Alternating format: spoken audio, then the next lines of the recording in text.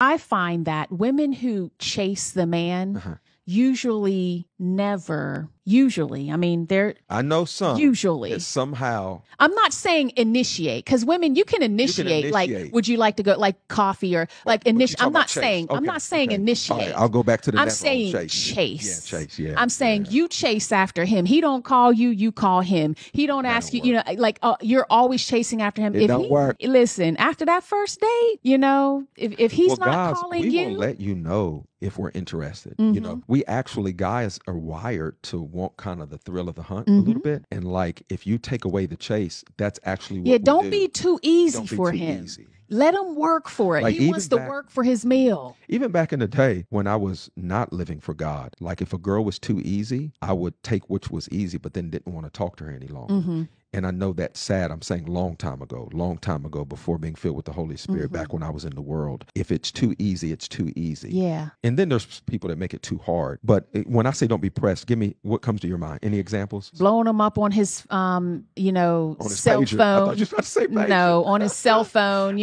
all these texts, all these voice messages, you stalking him on social media. You're, asking his friends and stuff, where is he? Like, just like leave him alone. Let him come and find out what you like, what your favorite color is, what restaurant you like to go to. Like, just, leave him alone.